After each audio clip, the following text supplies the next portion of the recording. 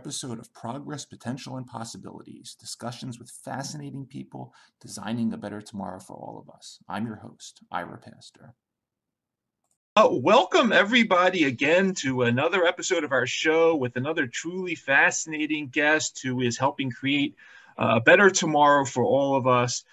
We have the honor today of being joined by Colonel Dr. Geoffrey Ling, who is founder and chief executive officer of On Demand Pharmaceuticals, which is a fascinating pharmaceutical manufacturing company that's creating the world's first distributed and reconfigurable medicine production system to enable rapid response in areas where conditions are uncertain and changing. And ultimately, their mission is to provide adequate, safe, and reliable supplies of medicines to any community across the world when it's needed. In addition to his role as CEO at On Demand Pharmaceuticals, Dr. Ling is an attending neuro-intensive care physician and a professor of neurology at Johns Hopkins. He is director of the Neurotrauma Laboratory and founder of the Center for Military Clinical Neurosciences at the Uniformed Services University of Health Science. He is also the former founding director of the Biologic Technology Office at DARPA. In addition to all that, he is the vice chair of research in the Department of Clinical Neurosciences at Inova Fairfax Medical Center in Fairfax, Virginia, where he provides leadership for the research programs in neurosurgery, neurology, and physical medicine rehab. Dr. Ling earned his PhD in pharmacology at Cornell University Graduate School of Medical Sciences and his MD at Georgetown University School of Medicine. Dr. Geoff Ling, thank you for taking the time out of your busy schedule to come talk to us. No, it is my honor, Ira. I'm very pleased to be here. Great to see you. Great to see you. Geoff, typically, we start things off by handing our guests the floor for a little bit just to talk about themselves. If you could just take us for a few minutes into an introduction to Dr. Geoffrey Ling, a little bit of your background, or where you grew up, how you got interested in medicine and pharmacology, obviously your military career. I think this would be a great way to sort of lay the backgrounds what we're going to be talking about. No, absolutely. Glad to do it. Thank you. Life, now that I've gotten old and ugly, life is kind of like a river, and you're on this raft and you kind of like drift down this river. You think you're going to a spot, especially when you're young. You're absolutely convinced that you're going to be at a certain spot at a certain time. And you find that the river has its own way of meandering you down this path. So I think that's true for all of us. So, I grew up in New York City. I was a typical public school kid. I went to the schools that had the numbers, And then after college, I decided I wanted to be a scientist. That's ultimately what I wanted to be. And that's how I ended up at Cornell. And I wanted to basically invent new kinds of medicines for people. And that's how I ended up in pharmacology, which is a discipline that both studies the science of drugs. Pharmacists are medical professionals who dispense drugs. Pharmacologists are scientists who toil away in a laboratory. So I would decide to become a lab person. And it was at that time at Cornell where my eyes opened up to the possibilities of what you can do with medicines. But I was there really to invent new medicines. That was my goal.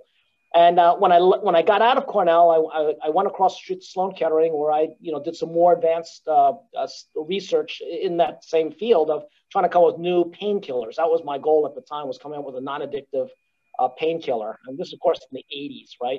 So 1980s for some of your audience who don't even know what that means. So ultimately, it was there that I decided that it was time also to go into medicine. And so I decided to, at that point, pivot a little bit and add to that knowledge base I had learned on how to study drugs, how to invent new drugs and that sort of thing, to actually developing medical training so that I could understand the application of those drugs. So that was my intent. I wasn't anything loftier than that. I still wanted to stay and be a scientist, but this is where life takes over. I didn't have enough money to go to medical school, to be honest with you. I had a humble background, just like all of us on the line did, and so I needed to have a rich uncle that would pay for med school, and my rich uncle was Uncle Sam. And so Uncle Sam decided that he would let me go to med school if I'd come and work on his farm when I got done. And his farm, of course, was the United States Army.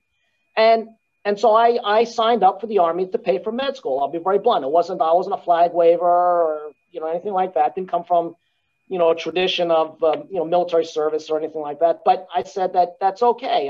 That's a fair deal at the time. I was poor and I wanted to go to med school. So here we go. Geoff goes to med school, and And I joined the Army at the same time. And the Army left me alone until I got done. When I got done with med school, they said, come on down, time to pay back. And, and the reality hits you that, oh my gosh, I'm going in the Army.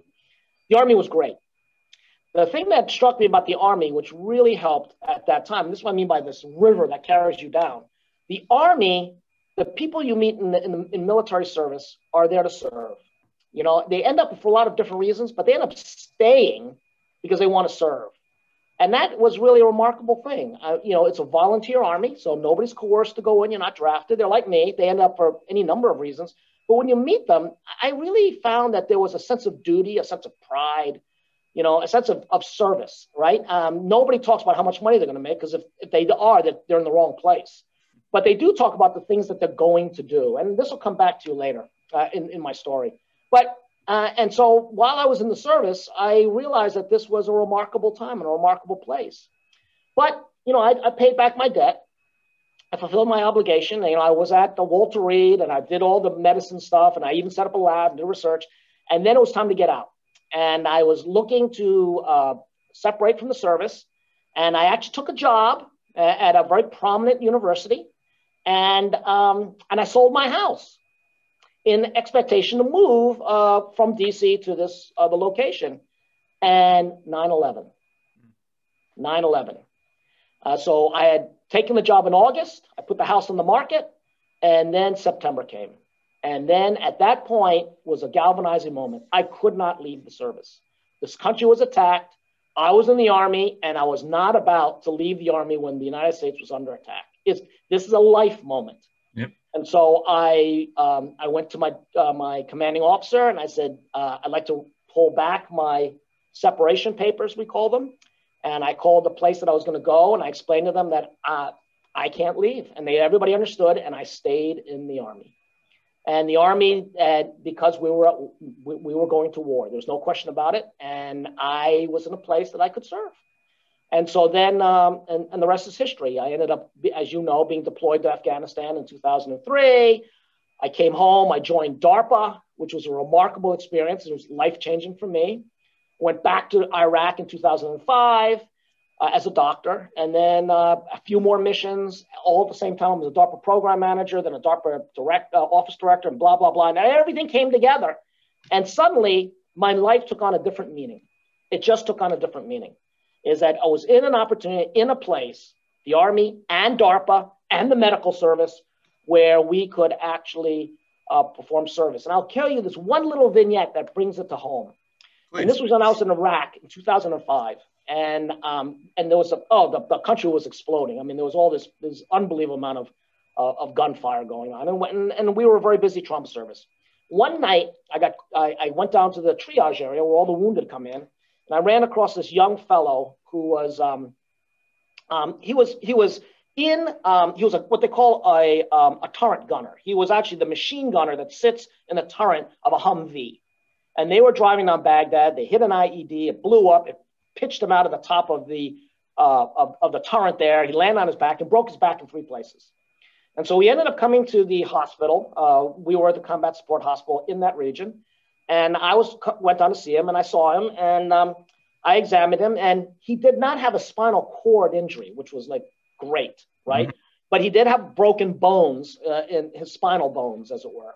And so I told him, I said, hey, son, you've got $1 million injury.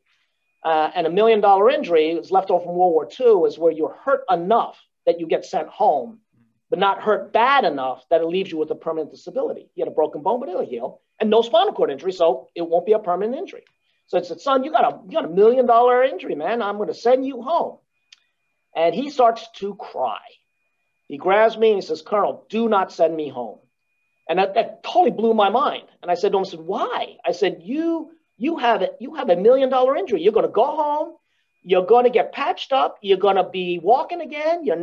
No disability. And you're going to get a Purple Heart. I mean, you're going to get a legitimate Purple Heart. You got this injury while you engaged with the enemy, and you were brave. You were a brave soldier. He goes, that's not it.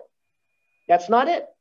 And he goes, well, what is it? He goes, do you know what I am? I said, yeah, you're a Spec 4 United States Army turret gunner. He says, no, sir.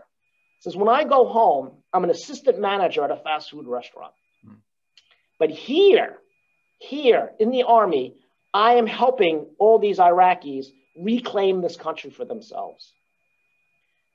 And that just took me out. And I said, you know what?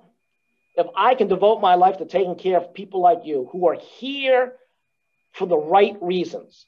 So it doesn't matter what the generals think or the politicians think. It really matters what this kid thinks and why he's there. He's not a rapist. He's not a pillager. He's not going to do bad. He is there because he thinks he's doing something noble and good. And he wants to stay in spite of a really horrific experience because he wants to do something noble and good. He's the best of America. He is the GI of World War II that liberated Auschwitz and Dachau. He's the guy that beat the Nazis to the ground and then gave the Germans back their country, right? He wasn't an occupier. He's the best of what we envision Americans are. And in fact, Ira, I would say he is you and your listeners. Because if you, Ira, were sent to a war, you'd be doing it for the same reasons this kid is doing it. Not because of what a politician thinks or anybody else, but you would be there doing exactly what he is. And then I get to take care of him. I get to take care of him and his buddies. I get to take care of them so they can go back and do this noble thing that they're doing. And any way that we can create an ecosystem that supports this kind of American, as opposed to the kind that try to take over the Capitol, then this is what life is about. And this gives you meaning. This gives you real meaning. And so that's that. So when your viewers and your listeners ask why you end up doing something, you don't set out to do it, but life takes you on this remarkable river-driven journey. And when I came across that was galvanizing to me. That was the galvanizing moment. That young kid and just the way he was. Wonderful story. Wonderful story. Really appreciate that intro. Jeff, let's talk about another wounded soldier, because as I'm reading about On Demand Pharmaceuticals and the pharmacy on demand machine, which we'll get into in a bit, this idea didn't start locally. It started with you in a combat hospital in Afghanistan, I guess taking care of another wounded soldier, looking for a medicine, which you didn't have. And it wasn't available in Afghanistan. I think you had to flown in from Germany or something days later. Talk a little bit about, and this is another river that didn't go the way you thought it was going to go, but talk about this event and how it sort of started this idea, which ultimately, went from Afghanistan to Germany to MIT to DARPA. Take us on a little bit of that journey. Absolutely. So it comes back to this theme that I've started with, and that is, so I was in 2003, I was serving with the 452nd Combat Support Hospital in Afghanistan. We were the only combat support hospital in Afghanistan at the time. We were a trauma center, basically. So a young American came to me. He was injured, and he suffered from something called dysautonomia. And that's a situation where you have a severe injury and your blood pressure and your heart rate go crazy, and it's very hard to manage. And so what it meant was that I had to leave him with us with the 452nd Cash to manage him. Now, this is significant because the 452nd at that time, in 2003, was nothing more than a tent hospital. So we had very limited anything. You can imagine our job was to stabilize patients and turn them around and get them back to Longstuhl, where the Army has a big hospital so they can get definitive care. So we were like, patch them up, get them on an airplane. The trouble is that flight is about 20 hours long. It's not a short flight. It's a very long flight to go from Afghanistan to Ramstein Air Base in Germany. A long flight. You can't. It's just a long flight. We'll just say it's 20 hours long. This kid would not have survived that flight because the folks on the combat casualty air evacuation teams, the CCAT teams, they had less than what we had, and to manage a kid whose blood pressure was going wild, he would have suffered just a disastrous outcome. So I left him there, but I knew what I needed. I needed a drug called bromocriptine. It's an old drug, it's a generic drug. And, but of course we didn't have it. I mean, what we had a Connex full of drugs, but why would they have bromocriptine in it? And bromocriptine here in the United States, I could go into a CVS or a Walmart or any place and bought the thing for just a couple of bucks a box. It's pretty cheap, you know, and I'm sitting there going like, geez, doggone it, you know, it's like for want of a nail, right? I mean, here I am, I could stabilize this kid with this drug. I don't have it, so I'm doing what I'm doing.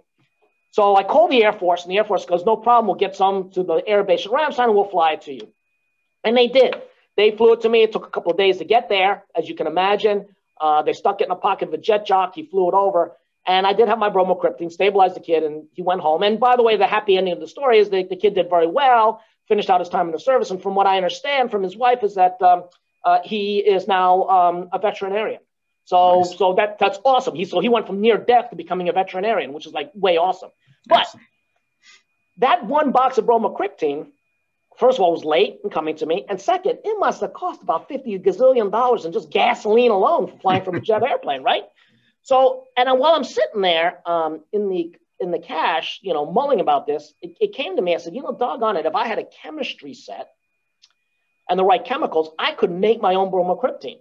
Because bromocriptine is a fairly straightforward small molecule. And, you know, I am a Cornell trained pharmacologist, medicinal chemist. And so if I had a chemistry set, I could make my own medicines. Then it occurred to me that bromocriptine is like many other small molecules. The small molecules are things like ibuprofen and penicillin and things like that. They're not monoclonal antibodies like we're using for COVID, right? Sure. Or they're not vaccines that we're using for COVID, but they're small itty bitty chemicals that are put together. But they're put together, they're organic chemicals, which means that they have three constitutive components: carbon, hydrogen, oxygen. So in theory, I don't need a whole big monstrous chemistry set. I just need a good carbon source, oxygen source, hydrogen source, which is really like a pencil and a glass of water. And, you know, so maybe it's a little bit of sulfur, maybe a little fluoride for some of the other more exotics, and an egg. So if I had a glass of water, a pencil, and an egg, I should be able to make whatever I want.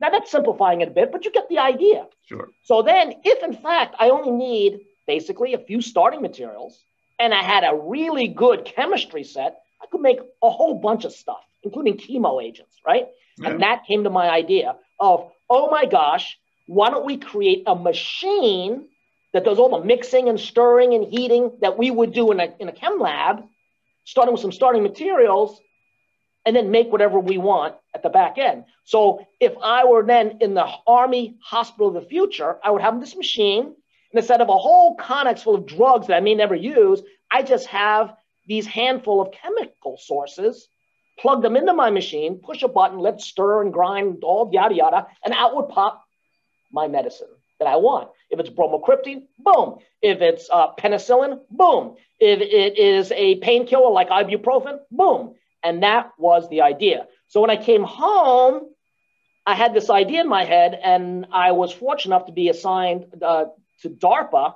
and that was one of my programs. I created a program to create that machine, and that took me to some of my friends who were capable of doing such a thing. Of course, my friends happen to be Klaus Jensen, Tim Jameson, Alan Meyerson. All three are professors at MIT, so they're not a bunch of dummies. I mean, they're actually really smart guys. I mean, Klaus at the time was the chair of chemical engineering, and Tim was the chair of chemistry.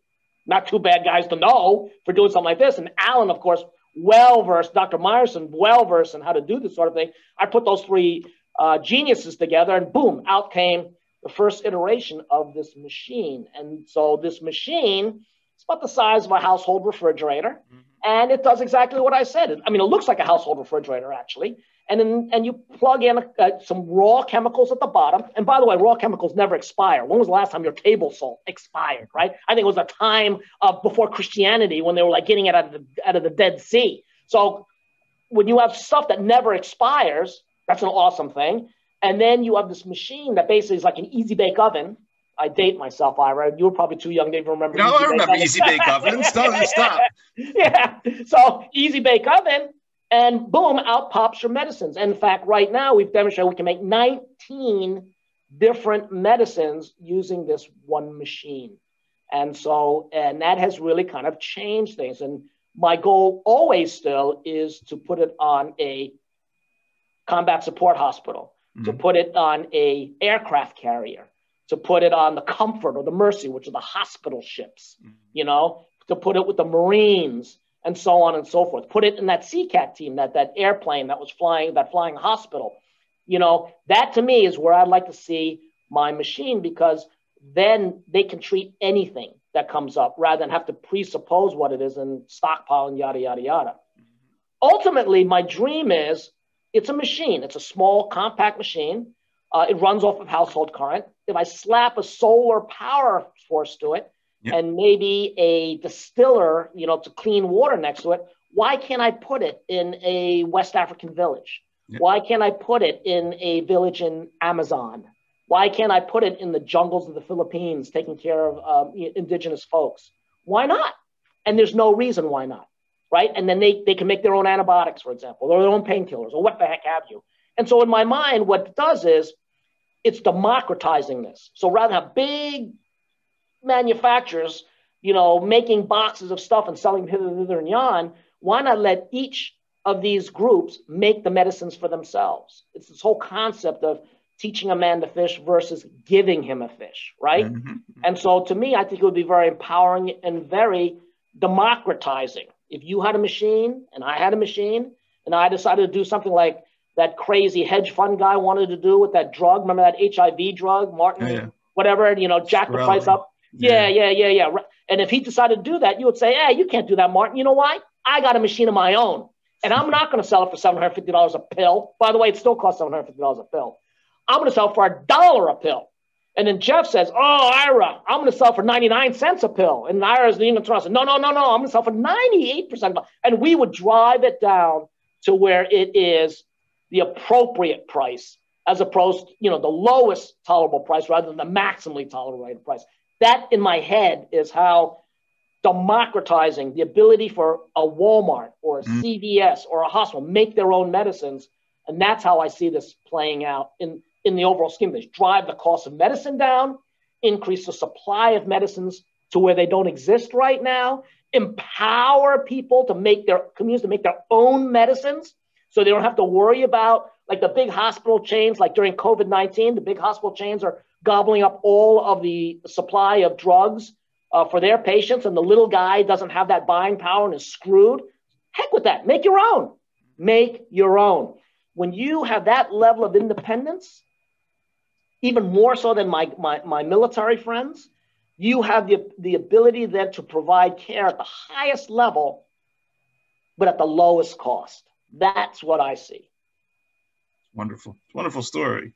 And I like, you know, when you go into the site, and we'll put the links on there, you know, there's this nice pathway where you sort of talk about the machine, as you were mentioning, with the 19 or so critical medicines that you've already produced. You can make one now. It's going to diversify the machines so you can make multiple. Are there, it's a multiple part question. You know, you mentioned the bromocriptine and things like antibiotics.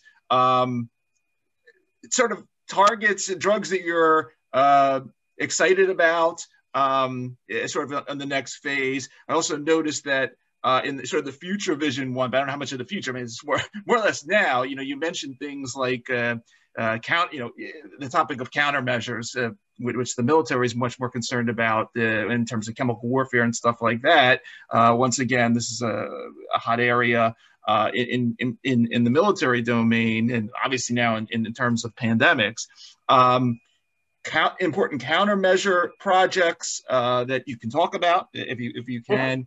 And then lastly, third part, sorry with this long question, but you're a pharmacologist, but you're really a medicinal chemist also. Other chemicals that may not be drugs, but potentially other things that can pop out of this machine that may be useful for that village in the Philippines or Indonesia or wherever, that, once again, future thinking, but take us on a little journey. No, exactly. So thank you for that. It is an automatic chemistry set. So it means that it makes chemicals. The chemicals we're interested in right now are medicinals, but you are correct. Are there other chemicals such as nutraceuticals and things like that that can be made? Food supplementations, vitamins themselves. If you take a look at a vitamin, niacin, the B1 complexes, the B3 complexes, niacin, the B3, thiamine is B1, you know. Can it make vitamins? Of course it can make vitamins. They're chemicals. You can do that. What the machine can't do, let's talk about that for a minute. are large complex proteins. That Sure. it can't do. Now, those are chemicals, but this machine would not be an efficient way to make those. So things like insulin, okay? Things like, as we said before, vaccines, those have to be made a completely different way. So I want to be clear on that. So what I'm very excited about is what the machine can do. And that is, I'll give you an example. Right now, we know from our experience in March and April in New York City, as well as our experience now in Southern California, is that there is a pressure on certain medicines, in particular, those that are used in the ICU, all right, for patients who are on ventilators. So you need sedatives, you need paralytics, you need analgesics. Those are getting harder to come by. I'm not going to say they're not easy to come, they're not impossible to come by, but they're harder to come by. Let's put it that way, all right? And so what we did was we scaled up so that we can make some of these medicines. A medicine called propofol, which is an anesthetic. Sure. Another drug called cisatracurium, which is a paralytic, and so on and on. And then you would say, well, one of your little machines, Jeff, how much does it make? Well, I'll give you an example. Our little machine can make the entire nation's supply. Let me rephrase that. One of our machines can meet the entire nation's demand of cisatracurium a day. We can meet it a day. One machine, not 1,000, a single machine we can meet the nation's supply of Nimbex a day. We can make probably half the nation's supply of certain analgesics a day, one machine. And so it gives you an idea of what we're trying to do. We're trying to increase the throughput and capacity. Now you say, well, why would you need to do that? It's because it means that if I were running, say, LA County Hospital and you needed drug, that if you needed Nimbex, you'd only spend 15 minutes making Nimbex. And then you turn it off, because if you can make the nation's supply in a day, you at LA County probably only need 15 minutes worth. So you flip it on, make 15 minutes worth, and then you have the machine make another drug for you, and another drug for you, and another drug. So that's the point that I'm trying to make, that our machine is very rapidly reconfigurable to another drug. And because we make such a high volume of a given drug, you don't have to run it for 24 hours to make what you need. You don't need one machine for every drug. You just need one machine. Boom, end of story. And when it's fully automated, and why is that important? Quality. Because one of the things that we don't pay a lot of attention to is the quality of our medicines. FDA does. But if you think about it, that has become a big issue, right? The quality of the medicines that each person takes. In fact, there is a thought that sometimes the failure of a medicine to, let's say, abort the cancer, or a failure of the medicine to stop the infection, may not be because the medicine isn't effective. It may be because you got a crappy batch of that medicine. Because the way it's made now is made in big batches, kind of like the way you make beer. And it's not made in this country by and large, because it's made in China and India. And FDA has no authority over the Chinese and Indians. I want to be clear on this. The FDA has no authority. So when they send it over, you take maybe one package out of this Connex full and you test it and you say, oh, it's good or it's not good. And there you go. And if you take a look at it, we have no control over the quality of our medicines. The nice thing about this machine is we know at every single step what's being made. And so we have 65 online analytical measures, including Raman spectroscopy and other kind of fancy things. But what it allows FDA, it allows you, the hospital pharmacist, to go online and say, I just got a batch of drugs from On Demand Pharmaceuticals. Or I just got a batch of drugs came off of my on-demand pharmaceutical machine. How do I know it's good? And you just push a button and all of a sudden all this analytic data comes up that you know that this is pill 133 that came off of my machine this morning. What is its chemical characteristics? And you look at it and goes, oh, it's perfect, right? And oh, it's not. What the hell's wrong with this machine? The machine will have shut itself off if that were the case. That's why we do it. But we make this level of transparency to you and the FDA and everybody else that not the quality of a particular sample package out of a Connex, but the quality of every single pill that comes off the machine. That changes the level of assurance to patients that they are and providers that they're both giving and getting exactly what they intend to do. And that adds a new level of things on. So that's another thing we're happy about. But you asked a really good question. If they had this automatic chemistry set, What else could a village in Amazonia make? Anything. Anything.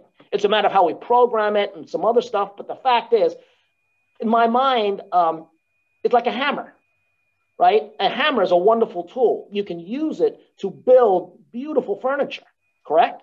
Sure. But if in the hands of a Michelangelo, he creates extraordinary art. And if I put it in the hands of an orthopedic surgeon, she replaces a knee. But yet it's still a hammer, correct? And so there are a lot of things that the fact that you would have an automatic chemistry set that you could apply it to for beneficence that goes beyond the level of just medicinals.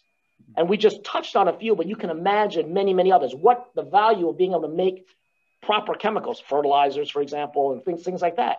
Of course, you have to put safeguards on these things. Sure. But that's totally within the power of capability these days. But at the end of the day, it's what can we give to somebody that will find a use for it. Yeah. And that's empowerment. Absolutely. What you and I are talking about is empowerment. Absolutely. You know, Jeff, as a background, and I haven't practiced, I'm a pharmacist by undergraduate training. I practiced community pharmacy for many years. I don't like going in the pharmacy. So don't like doing it. Obviously, this is down the road, but, you know, for the, most of what we take in our life, for my 3 kids, it's generic antibiotics, and I take my generic blood pressure pill, and my wife takes whatever she takes. But any dream visions for 15 years down the road where I may have my little my little home version of the POD where, you know, I'm sorry, CVS, but can we take the pharmacy out of the loop in certain areas where, you know, it's snowing out. I don't want to go pick up my antibiotic. I can make it inside my house. Absolutely. I mean, you could see that. I mean, right now we've reduced the size of the original pod machine from the size of a household refrigerator. It's now the size of a dorm refrigerator, actually. So we've actually shrinking it down. So could it ever get to the point where it could go into somebody's home? So there's nothing technological preventing that. Mm-hmm. All right. However, I would say this, though, before I did that, though, what I see is the pharmacist, the traditional pharmacist, is going back to his and her roots. Yeah. Remember, the original pharmacist was an apothecary. Yeah. And the apothecary, and the training of a pharmacist, by the way, also includes apothecary, is that they basically made the medicines. Yeah. You would go to your apothecary, that pharmacist would make your medicines for you. Exactly. Right, a mortar and a pestle. That's what their symbol is, right?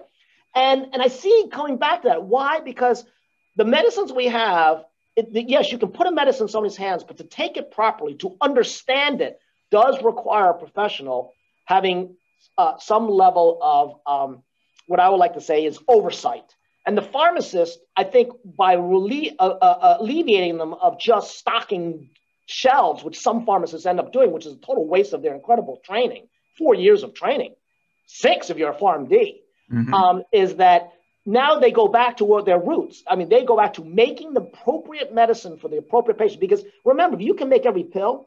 Yep. If a person comes in with a different body size than another one, you could tweak it. You could say, oh, sir, I mean, you should be getting 365 milligrams and you, ma'am, should be getting 315 milligrams. You could tweak it. And that is putting it back into the control that has personalized medicine. So I believe that the pharmacist's role is going to change, but I believe it's going to change back to what their roots were, you know, and that's my belief. As far as having a machine in every house, absolutely. Why not? Why not? But still, I would be a little bit more than just going up and pushing the button, out comes a pill. I think it would be programmed by your pharmacist in conjunction with your provider so that it's truly personalized. That in fact, if you are a very large person, you know your dose will be tweaked. Mm-hmm. Or if you are on a higher, and you know how it goes, if you have, for some reason, you know, higher dose of, let's say, an anti-epileptic, it will be tweaked. And so that all you, the consumer, have to do is push the green button, beep, and then out it spits into your hand. So you don't have to get online, you know, in a snowstorm to CVS wearing a mask 6 feet apart from the next guy.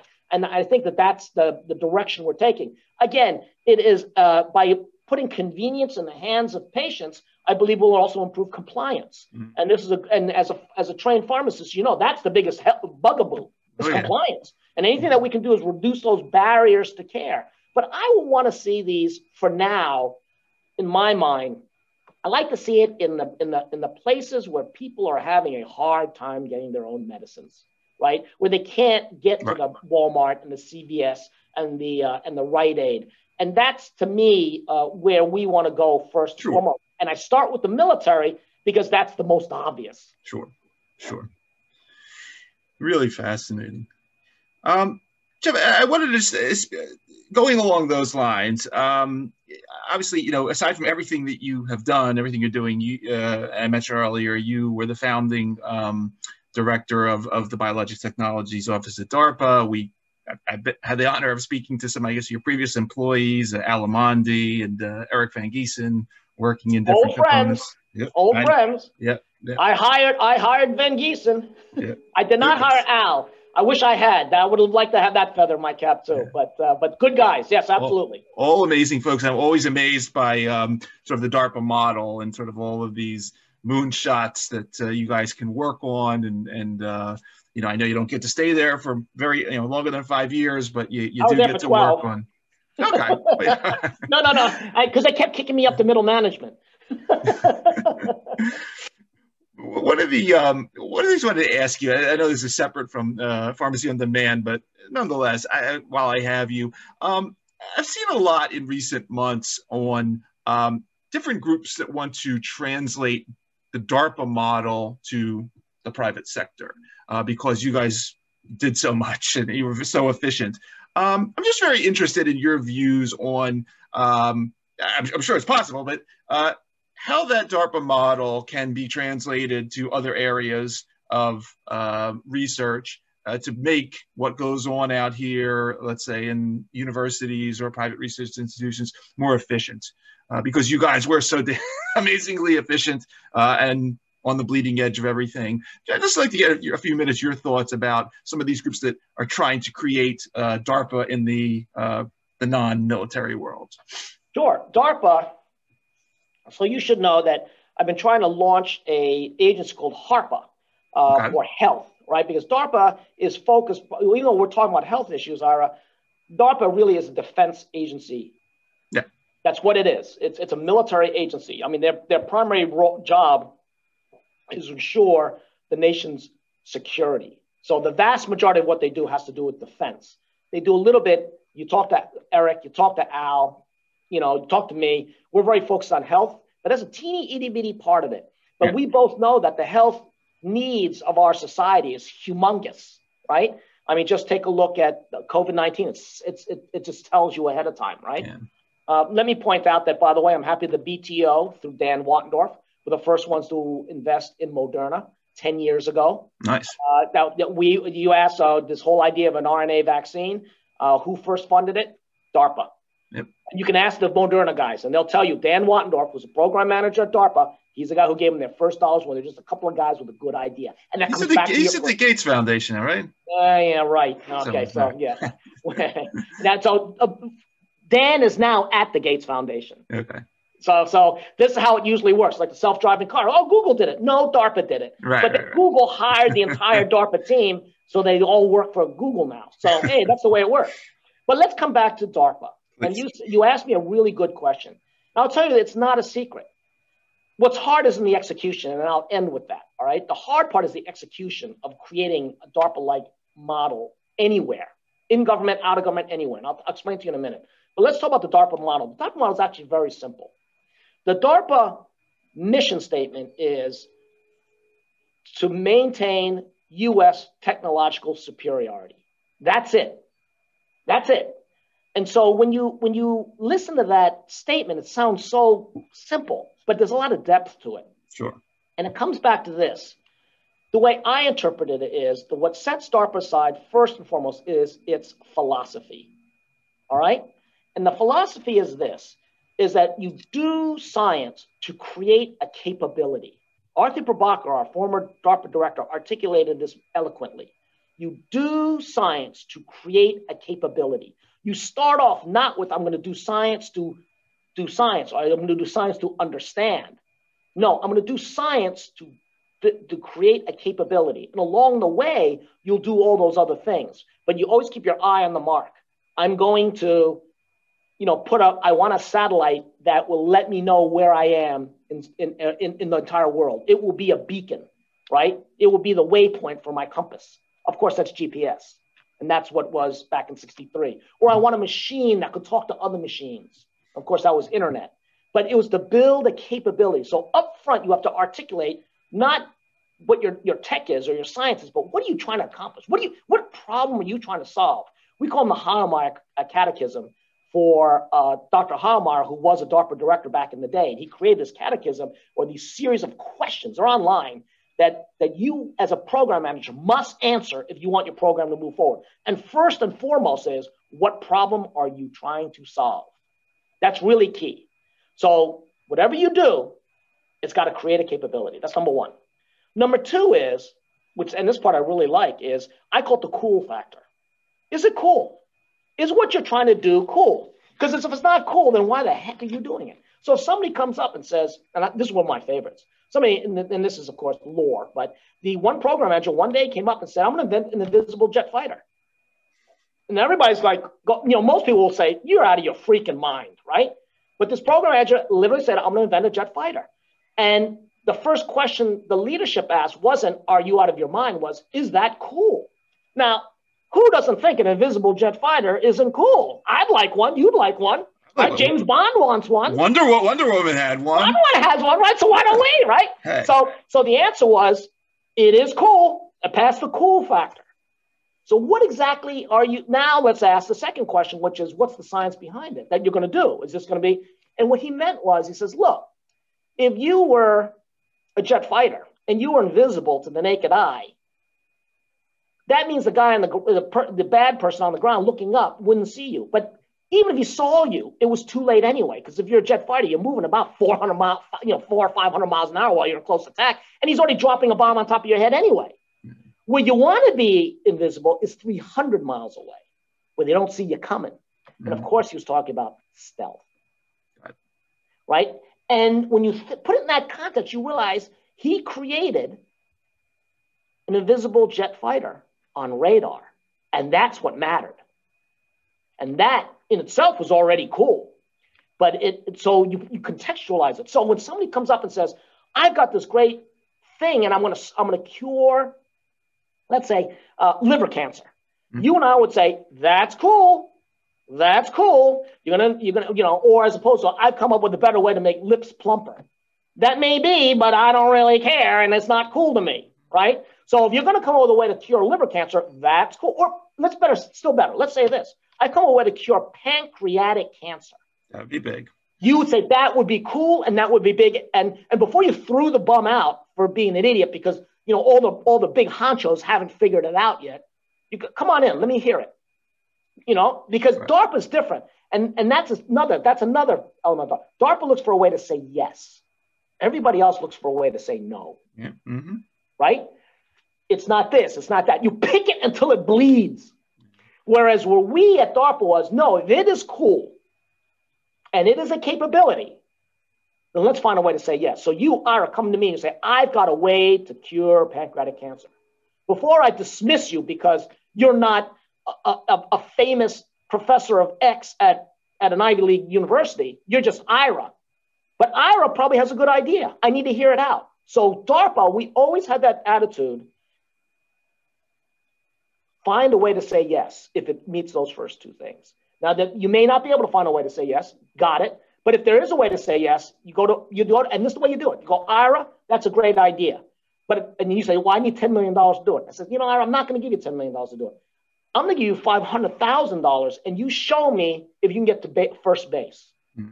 So if you're going to build this thing that's going to cure pancreatic cancer, what's the first thing that you got to accomplish? What's the very first thing? Well, I gotta show that I can actually make this molecule. Good. Here's $500K. You make that molecule, then you come back and talk to me. And so what that meant was that DARPA doesn't give a grant; it gives a contract to do work at to milestones that lead clearly to your goal, and we both agree on it, and on a timeline that meets that goal. Because you'll say to me, if you're a typical academic scientist, you're thinking about funding, sustaining your lab, paying for your grad students, blah, blah, blah, blah, blah, right? But I'm saying to you is like, no, forget all that junk. You are trying to cure pancreatic cancer. Alex Trebek is a classic example of what happens when you wait too long. Yep. So there are other Alex Trebeks out there who are waiting for you to get done. And I will promise you, if your mother had pancreatic cancer and you thought you could solve it, you'd be working night and day. And so how do I enable you to work night and day? I will give you money. I will give you money to hire graduate students, postdocs, collaborators, anything. But what I'm not going to give you is time. You're not going to get 4 years of a gift. Yeah. You're going to get 2 years, and you're going to show me that you're hitting these milestones at the time. Because if you're not, what DARPA will do is take your money away. And that is a tremendous incentive. And that is something that's an anathema to many other places for obvious reasons. But if you're trying to create a capability, that's cool, that makes a difference. Time is a very expensive commodity. And you can defeat time by giving other things that will speed the process along. Because the goal at the end is to create the capability, not to sustain the enterprise.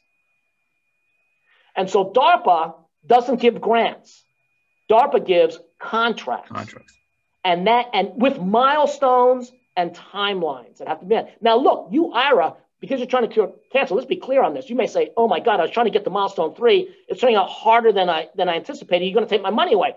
I'm not a moron. I want you to succeed. I want to cure pancreatic cancer. I'm going to come on and say, let's see what you got going on, Ira. And you are showing me that, no, it's not because I went to the Bahamas and spent like the last 6 months over there twiddling my thumbs. I was hard at work in the lab and I've got these problems here, blah, blah. If I were smart, and DARPA tries to do this, I'll give you additional funding. Ira, I got it. You got to get past this milestone. Here's another $500,000. Hire Professor X to help you with this so you can get past this and we can get this cure. Because at the end of the day, it's not to see you fail, it's to see you succeed. Absolutely. We want you to succeed. But notice, and so that's another thing that goes with DARPA, that they're willing to give more money if you are showing due diligence and it looks like you're going to succeed, because the goal is to succeed. My robotic arm project, instead of 4 years, it went to 5 years, but doggone it, they succeeded. Nobody remembers that we gave them additional funding for the 5th year. We just remember the daggone thing succeeded because that's the ultimate goal. And then we come back to this, which I think is really super important, and why the biggest fail point is DARPA program managers like Al and Eric, they have control over the dollars they get. So when they pitch a program and we say, you know what, Eric, that's a genius idea. Here is $30 million of putting it against your line so you can go and spend it. It's suddenly now under his line. He literally can say, all right, you 4 guys, you're going to all split this $40 million and you're going to go to work. You find 2 of the guys are banging it. You find 1 woman who's killing it. And you find 1 knucklehead who's not keeping pace.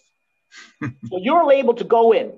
Eric is able to go in with just probably permission from his office director like me and say, hey, Jeff, I need to get this knucklehead's money away and give it to this lady who's killing it. So I said, do it. We don't have to ask anybody's permission. He just literally takes the money out from one pile, puts it against her line, and it's go, go, go, go, go. It is that flexibility and independence that you will see no place else in the government. No place else. I mean, a PM, even an office director, does not have signatory power over dollars other than at DARPA. And that's how we get rid of bureaucracy. And then you would say, well, what happens if Eric was really a sleazebag and tried to steal the money and blah, blah, blah? Because that's what people ask, right? And I said, then I hired the wrong guy. It's my fault. It's Jeff's fault as the office director. I hired the wrong guy. I'm the idiot. Because my job is to make sure that Eric is a true public servant and Eric really is working on the taxpayer's behalf. Otherwise, I'm at fault. And so the safeguard from preventing malfeasance is really my responsibility. And that's where it should be anyway, right? And so here you have Eric, who I trust to do the people's work, to come up with a cure for pancreatic cancer. He will work with his scientists to create that. He will enable them, but we've gotten rid of all the typical crazy oversight over the what ifs. That level of trust in public servants, that level of trust exists in few other places. Military has it. But you look at special operators, they go out and they, with bags of money and to get stuff done, and they get it done. Same thing here. I mean, you're giving $30 million against the line to a guy like Dr. Eric Van Giesen. I think it's money, it's in good hands. And you have to believe that. So that's where the problem is. You have to, one, have a philosophy of, is it cool? And to say yes. That's hard to do. Second, you have to be able to allow the person in charge to have the flexibility to move the money around. And that's really it. It's moving the money around, right? And that is an anathema to a lot of people. A lot of bosses get, I got to have control of the dollars. Yeah. And once you do that, now there's a line that is 20 people deep outside your door every damn day. You can't do that. You can't be nimble. Therein is the driver. And then to have your performers perform to a timeline and a milestone. Those are the secrets. Those are very simple. But as you know, Ira, getting folks to execute against that model is really hard. Really hard. Now, if you could recreate that in the real world, I think we'd. There's something else I want to add, and one more caveat to this. Please. And that is, it's a special thing in the United States. You say, well, why doesn't DARPA exist in other places? Like, why doesn't North Korea have it, or why doesn't China have it? I mean, Japan has a smaller version of it. So does England. But other than that, why not? Because you have to allow that DARPA program manager to think and to imagine without constraint. It's the only way that this is going to work. And if you're in a totalitarian government, you cannot have a group of highly educated, highly skilled individuals thinking without constraint, because now you got trouble. So they'll never create this, ever, because it will threaten their totalitarian government. Whereas here in the United States, we embrace it. Yep. We embrace it.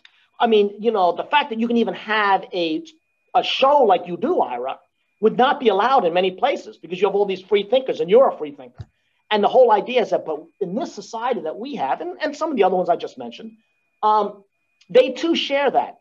And that is what makes progress go forward. Progress progresses because people are allowed to imagine, allowed to innovate. And I don't mean just in science, I mean in everything, right? Sure. And you have to have that if society is going to continue to grow. And when you don't have that tolerance of free thought, free expression, free speech, which is all the things that go into this, you'll never create a DARPA. You'll never create these breakthrough technologies. It just can't happen. Mm-hmm. You have to steal them. That's the only way you're going to get